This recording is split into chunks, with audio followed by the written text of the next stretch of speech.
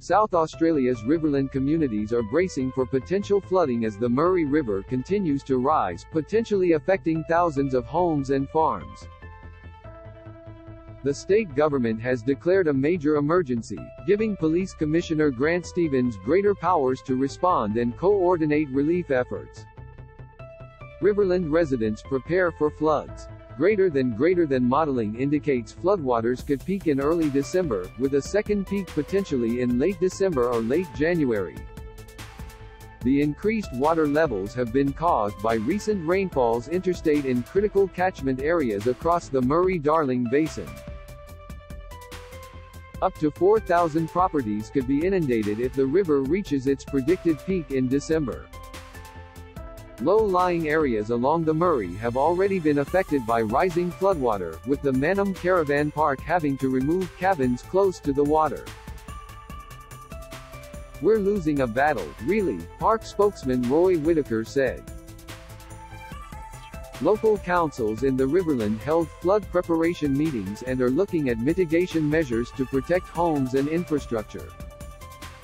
"We're collecting enough sandbags so we can hopefully restrict the water levels rising under the house," Mannum resident Bill Clissold said.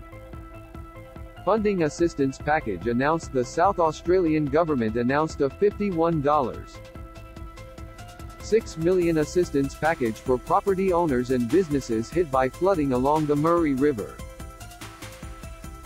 The money will fund levee construction and repairs, support tourism and other businesses, and provide assistance to homeowners.